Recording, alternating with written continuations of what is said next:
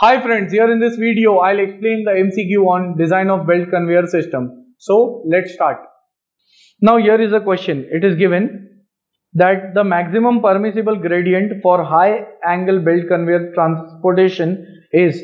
So various angles are given. By gradient we mean that if we have a horizontal line, then this is the gradient, and over here we want to transfer the material.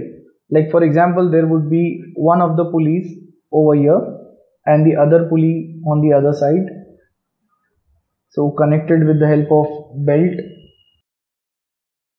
So for such a construction, how much should be the maximum inclination so that the material cannot fall? So the maximum permissible gradient which is permissible for high angle belt conveyor transportation is 60 degree.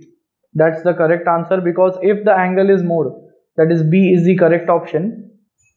If the angle is greater than 60 degree, like 70 or 80, obviously the material will fall from the conveyor belt, and up to 60 is the limit, means 50 degree is permissible and beyond 60 degree we cannot go. So that's the correct answer.